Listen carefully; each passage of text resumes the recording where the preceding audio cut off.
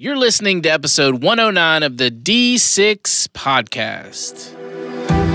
I don't know anything more important in our society or in the kingdom of God than to help the church, help the family. Discipleship is not an event, it's a way of life.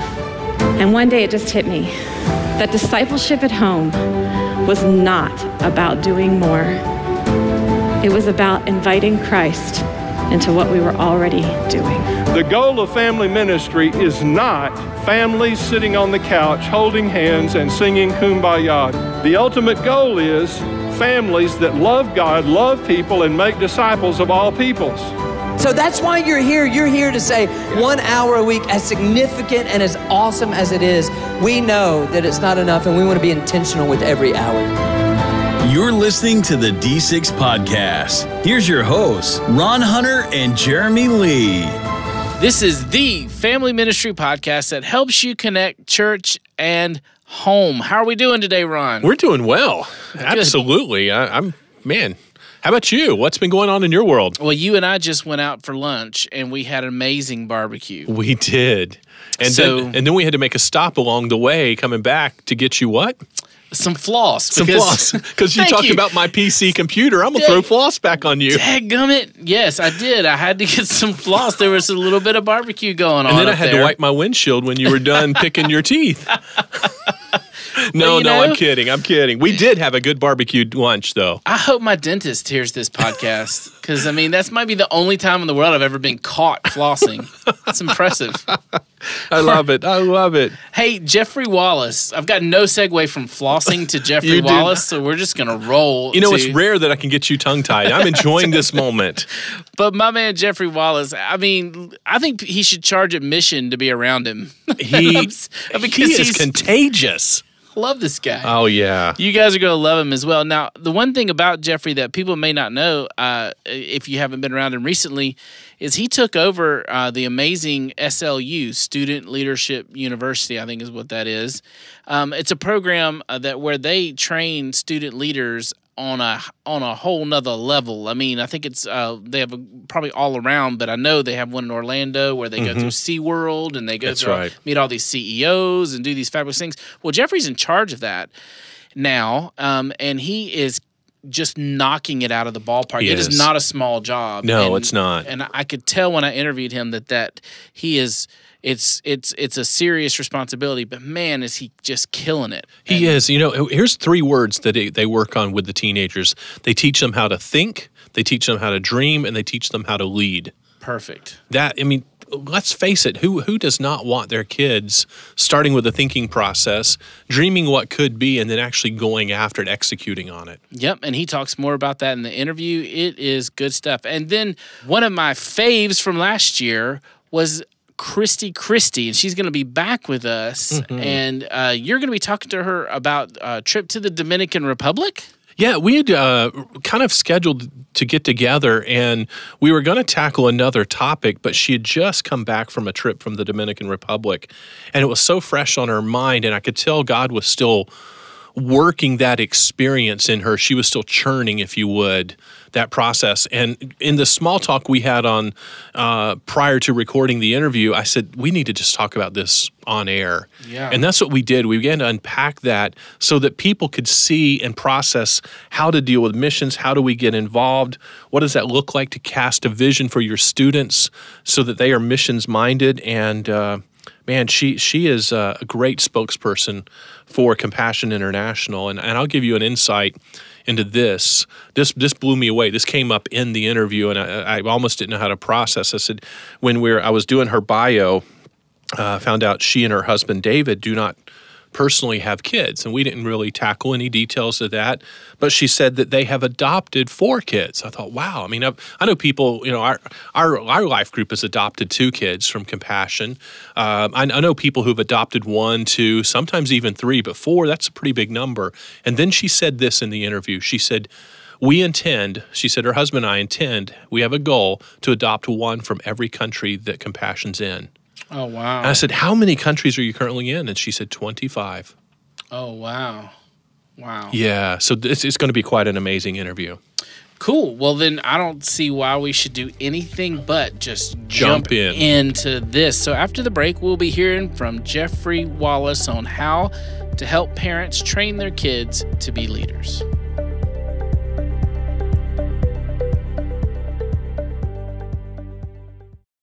What if you could multiply your ministry 168 times over?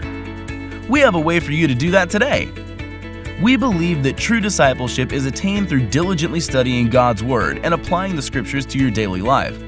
Spending 1 hour each week out of 168 in a worship service is simply not enough. D6 devotional study guides are here to help.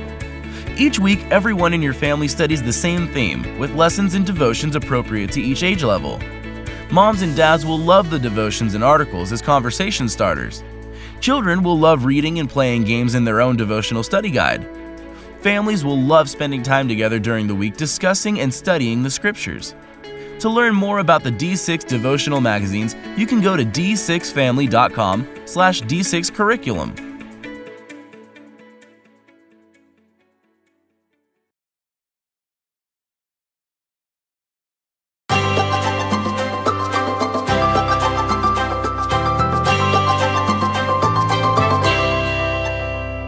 All right, it is Jeffrey Wallace time up in here. What up, what up, what up? Up in here. Sorry. Jeffrey Wallace is the man. He is an author, communicator, leadership coach. He serves as the executive, director of the Lift Tour and the Youth Pastor Summit for Student Leadership University. I can't wait to talk more about that. Yes, sir. SLU is a national organization designed to develop and equip student leaders to think, dream, and lead. Yes, sir. All right, we're going to talk today about that, helping parents train their kids to be leaders. Yeah. This is a selfish interview for me. Yeah. I want my boys to be leaders. Right. So help me. Gotcha. All right. So you have a mission statement at SLU, and it says that you help students think, dream, and lead. Mm-hmm. We just talked about that. That feels like an awesome template for parents to use as well. So let's just use that. Okay. So how do I get my kids to think?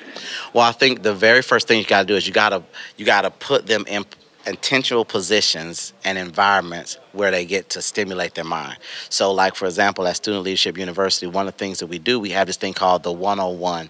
It's the 101 week. And in the 101 week, it is leadership mechanisms, almost like a business meeting for students.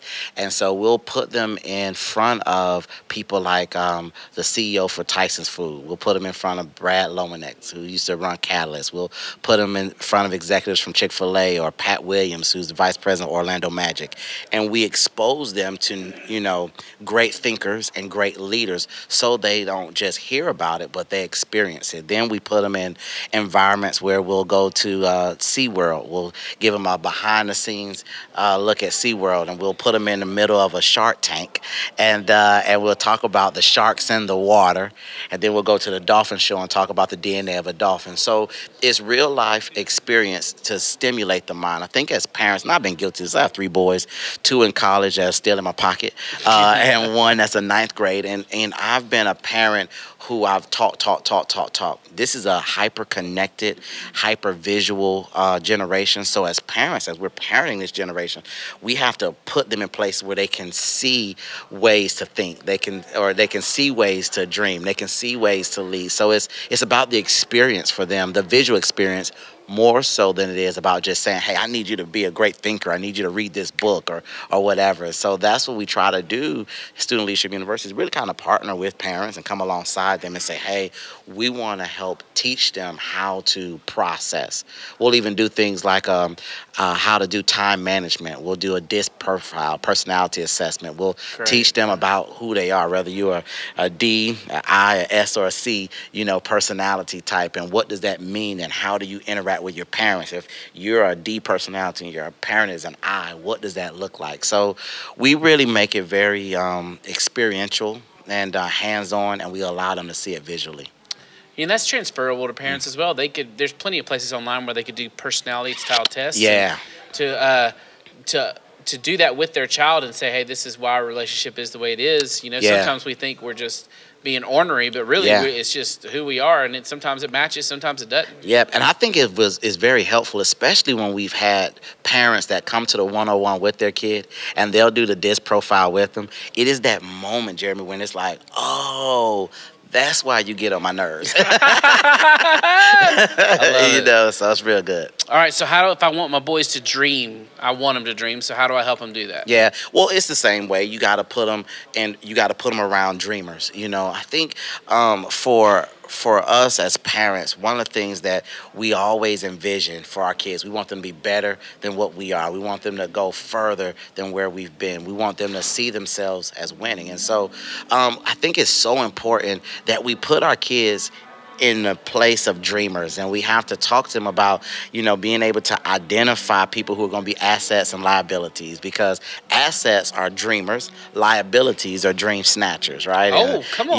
And so I think it's important that, we really just place them around people. And so who is it that you want your kids to be like? And I think as parents, parenting this generation, we kind of got to go the extra mile now. I think that's what I've noticed. And so, for example, if you want your kid to be an engineer, okay, and I'll take my middle son, CJ. He's at Kennesaw State, and he is studying to be an electrical engineer.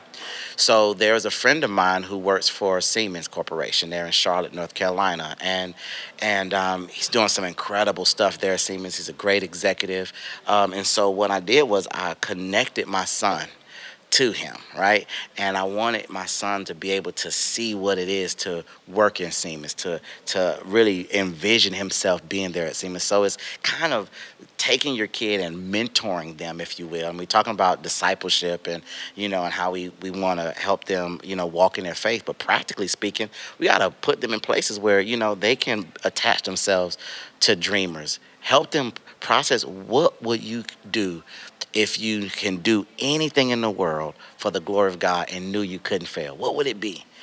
Talk to them about that. And then once they begin to talk through that, they process through that, then you got to put them in places where they can stimulate that. So how do we give them chances to lead? Well, I think, it's a couple of ways. One, practically, you want to get your kids involved in something at school. I mean, I don't care if they're part of the glee club, the chess club, the picking up the paper and the back of the gymnasium club. I think it's important that, we don't settle for our kids just being students. I think it's important that you put your kids in places where they are interacting with unchurched kids as well as church kids. And because what we do a lot of times as Christian parents, we, and I'm not knocking, there's nothing wrong with it, but, we want them to go just to Christian school or homeschool networks or mission trips or small groups and, Sunday Bible study or whatever. And that's great. And I think we need to continue to do that because obviously, when we talk about the whole D6 model, it is when the church and the family partners together. But I think it's important that we also understand that our kids at some point, they're going to be outside of the bubble of the church. They're going to be outside of the bubble of our home.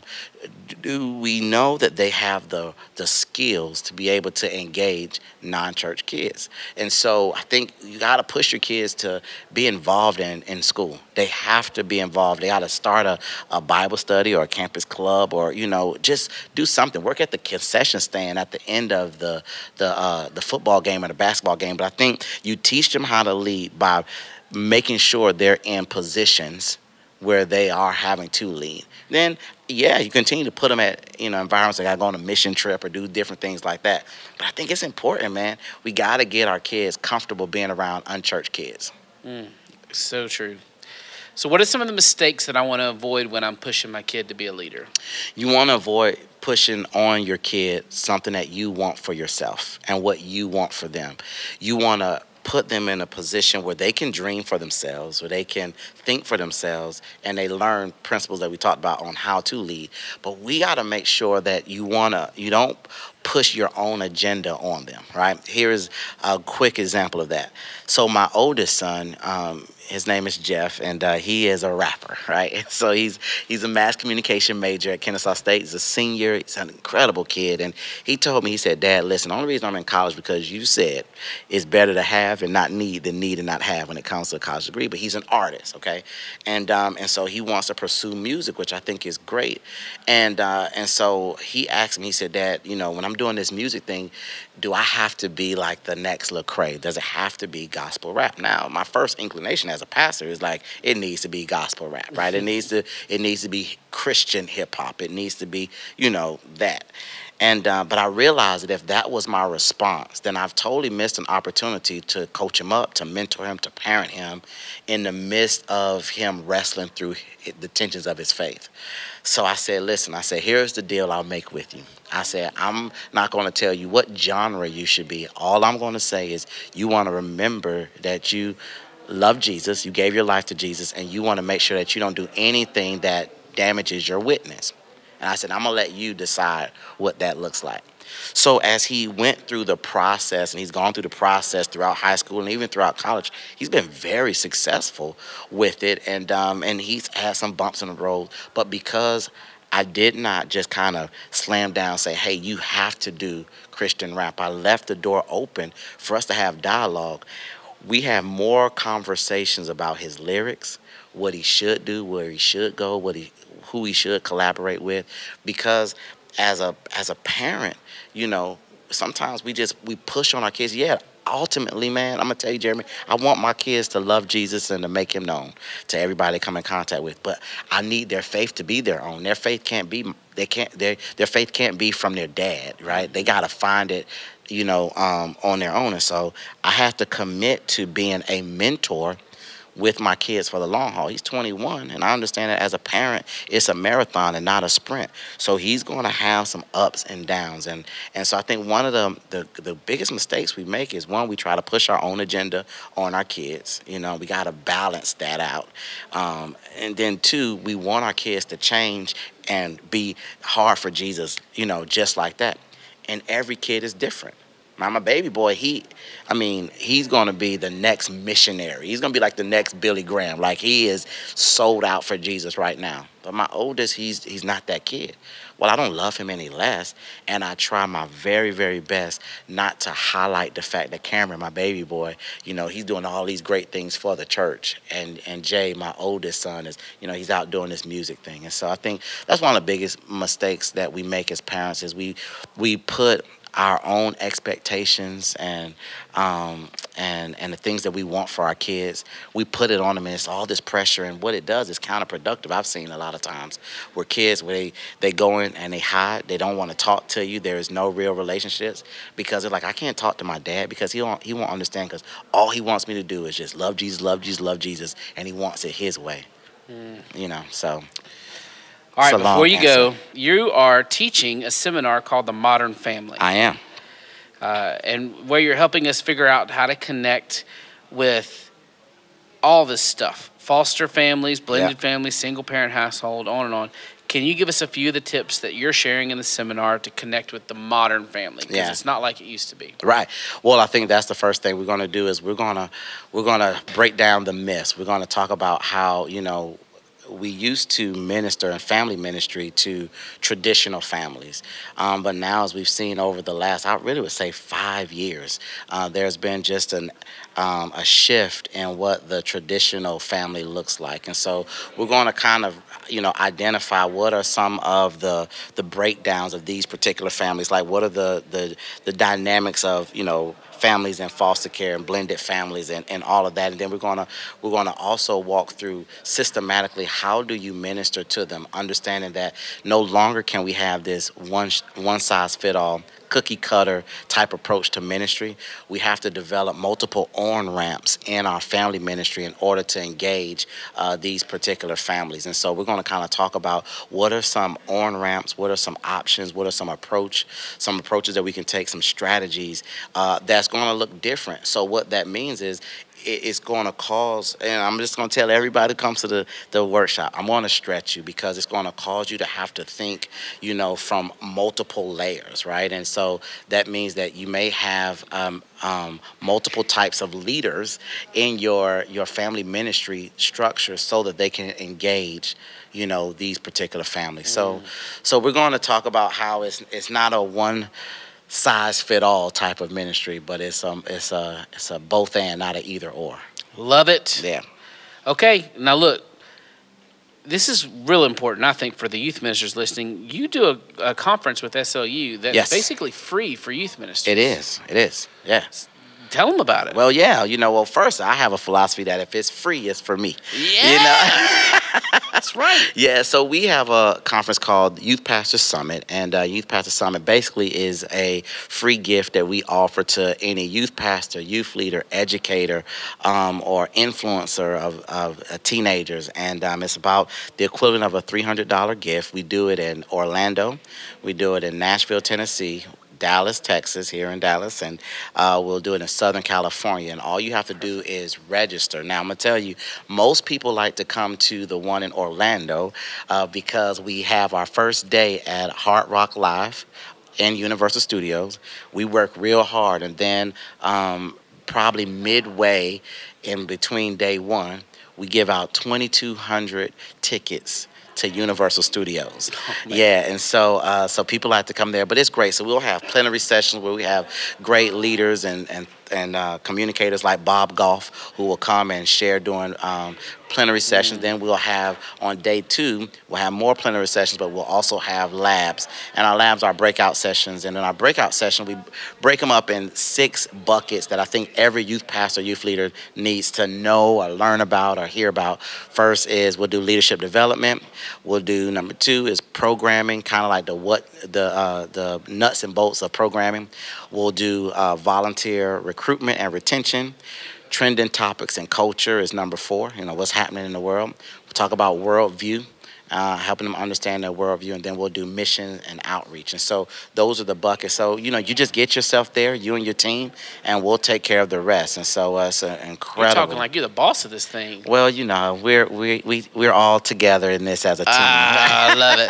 Hey, if you guys want to hear more about that event and catch up with Jeffrey, the best way to do it is to go to slulead.com, man. Thanks for being with us. Man, appreciate you. Thank you, Jeremy. Appreciate you. We did. See you.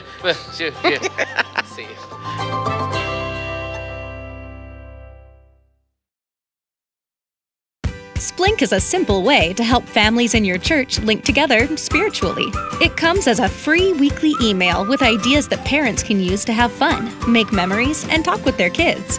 Those teachable moments give moms and dads opportunity to share spiritual truths and life lessons. And no matter how busy life is, there's always time to Splink. Share d6family.com with the parents in your ministry so they can sign up today to start receiving free weekly Splink.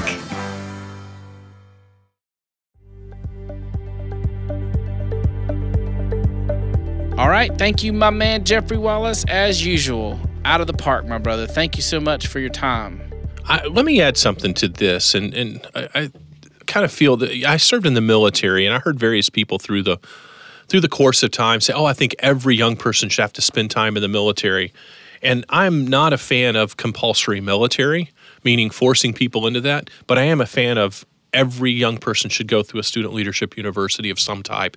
And Jeff's is as good as you're going to find out there. There are many others out there. I know Randall House offers one as well. There's one that I've sent my kids to beyond even the one. You need to get your kids through this. That is an absolute mandate. You will not regret it.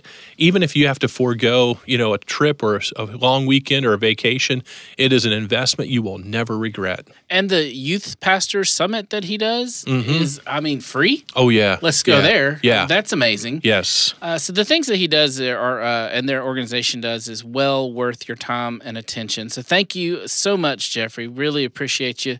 And we also appreciate Christie Kristie. So let's just jump in and listen. Ron did an amazing job of setting this up. So let's just go ahead and jump right into the interview with Christie Kristie discussing her recent trip to the Dominican Republic. I want to welcome to the D6 podcast, Christie Kristie. She has spoken for us at D6. She speaks and writes for audiences around the world on how to have an authentic relationship and how to cultivate empathy in a modern culture that doesn't always do so. She serves on the Compassion International speaker team, and she dedicates her life to creating vibrant children's and family ministry resources and communities. She loves coaching leaders and maximizing their gifts, bringing renewal and excellence to those they serve. She and her husband, David, while they do not currently have their own biological kids, they have adopted 4 compassion kids. And let me throw this challenge out to you before she speaks. She told me off the air that her and her husband have a goal to adopt 1 child in every country that Compassion serves, which currently is 25 countries. Throw down that challenge, Christie Kristie. Wow, unbelievable. Where are your 4 kids? What countries are they in currently? Rwanda, Dominican Republic, Haiti, and Mexico. Mexico. Now, Christie, you were telling me that you just got back from the Dominican Republic, and this is just really fresh on your mind. You got a chance to be with one of your own kids that you and your husband have adopted. Tell us about that experience and tell us about what you saw in the Dominican Republic there. Yeah, I was down there for 7 days with some of the speakers on the Compassion speaker team, and it was pretty amazing. We got to travel to 2 different child centers that Compassion works in, and then on the last day, I got to meet Juan Carlos, who's 6 years old, who walked down the street, drove 5 hours to actually come meet me on his birthday. Oh, my word. I know. I was weeping the night before. Wow. Just thinking about what that all meant, and he came running towards me and wrapped his arms around me and just held on. And it was life-changing, a life-changing moment where you realize what seems small and sometimes even detached or distant. As a Compassion sponsor, you think, I don't really know this child. I get his colored pictures and his letters. Realized not only are those colored pictures real from the child's heart, but he feels a deep connection to us. So that connection grew in me as well. How old is Juan? He's 6. 6. Yeah. Oh, my goodness. And he's all 6. He just wanted to play with balls and run around, and I let him do that. We just played and we colored together. We had so much fun. He was and his mom came with him. She's 25, has 3 kids. Wow. And a lot of burden on her life. And so it was exciting to think that we're lifting a burden by investing in Juan Carlos's life. So wow. Yeah. Kudos cool. to you and David. That's awesome. Oh no, it's our honor. So tell me what's ministry like down there in the Dominican Republic? What did you see? Yeah, what blew me away is these tiny little buildings are functioning and managing as many kids as most of our biggest mega churches in America do. So that really opened my eyes. We asked one pastor, how many kids filter through this child center in a week? And he said, he looked up and kind of started counting. And then he said 479 kids every week. And they know their names, they know their stories, they're with them. And there's about 7 staff people working with them. Wow. It just blew me away. Just amazing, deep work happening for children of all ages. And we saw programming for moms and babies, for preschoolers, for elementary age kids, and then we have a leadership program for 12 through 20-year-olds, really helping them bridge into a successful life, lifting them out of poverty. So I'm just blown away, but just really was struck by, working in modern churches, really thinking we have to have these really perfected spaces and programming and entertainment, and maybe we do to engage an American child. But it did strike me that maybe not as much as we think sometimes, because they're doing a lot with a little. So you're already processing and analyzing and applying. I have bumped into people who have done maybe not their first mission trip, but maybe their first mission trip to more of a second or third world country. And they see items they can't unsee. They experience events they can't unexperience. And when they get home and they look at the amount of excess that we have here in America, they look at our culture, they're wrecked. I mean, they don't know how to process this very well. Yeah. How do you advise people to handle processing this in a way that can be applied to healthy healthy unpacking on the other end of a trip like this? Yeah, that's really good. I think it's important to understand that we live in a really different context, and I don't think guilt or shame is really helpful for any of us as we process these kinds of experiences, but it does kind of bring me back down to earth. And so I think that's a really healthy thing. I think the question that has kind of been posed to me through the Step Into My Shoes curriculum that we've worked with, I was using it to teach with it, and it's really actually impacted my heart the most, I think. But what is enough? And that I define my own enough, you define your enough, and they define their enough. People in the developing world. I think what's easier coming back from these kind of trips is that I actually saw such hope, like there's really unbelievable work happening through these compassion churches. So I felt like I have an actionable path as a sponsor to really participate in the restoration of these communities. So that didn't feel like there's this hopeless, oh gosh, it's so sad, it's so empty. But sitting in houses where there's like barely anything in the space, it's a small space, like 5 or 6 people sleep in here.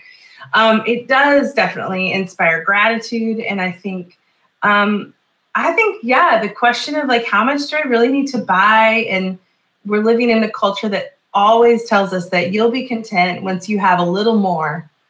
And that's counter to what Jesus has said and what Paul has said in epistles to say, be content in every circumstance. And so I think that seeing the contentment of the poor inspires my contentment, but also I hope that I can spread that around more by living more simply. So how does a student pastor or children's pastor or a parent teach that to the kids? How does a parent express what's enough in their homes, or student pastor to their kids so that they don't always compare themselves to their peers for that barometer of how much is enough? It's a great question. I worked in Malibu for 8 years, and I'll tell you what, if I had compared up all the time and looked at my life against somebody that had more, I would have felt poor all along. So I think it's always important not to compare up, but to sort of look what we have.